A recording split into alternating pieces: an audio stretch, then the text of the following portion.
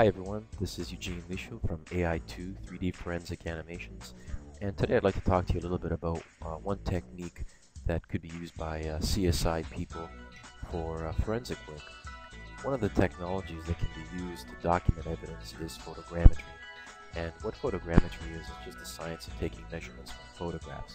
So this is especially useful in hard to reach places, something that could be, 2 stories or 3 stories up, or when you're trying to document something that you need to take pictures of very quickly because it may not be there in a few minutes.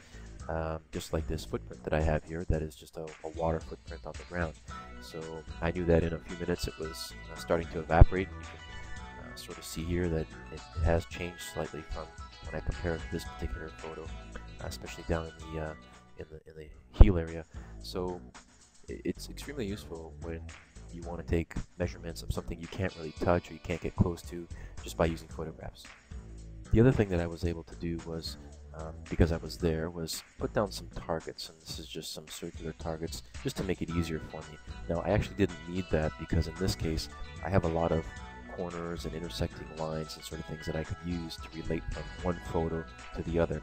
And that's a key concept in photogrammetry. If you have several photos, you need to be able to relate certain points in one photograph to another.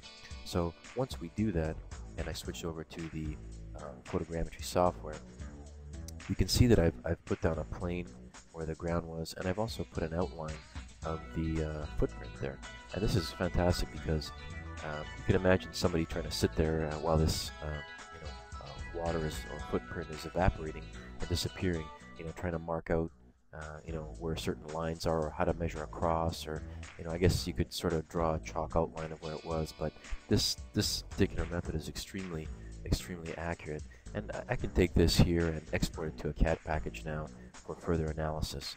So this is just another quick demonstration of how photogrammetry can be used in forensic work.